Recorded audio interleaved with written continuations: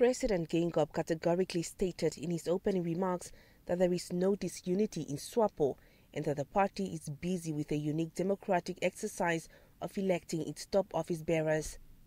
Swapo is united. Do you know what we are doing now? Unique. Inner-party democracy. Now you are saying they must come and appear to you. This is inner-party democracy and selected vote. No! You never heard it. You are going to copy, of course. We are marching ahead, you copy, and then you claim you know this and this. He said that there is no boycott of the event, stating that the entire Central Committee is in attendance.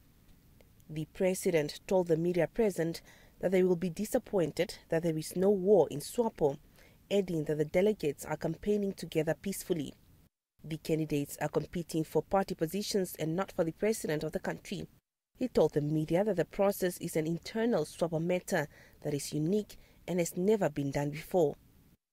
The president continued and thanked the candidates for traveling throughout the country together, saying that the enemies of Swapo are disappointed that there are no fights. The trend-setting process, he said, is like people going for job interviews, where the delegates, our candidates, are going around together to present themselves to the delegates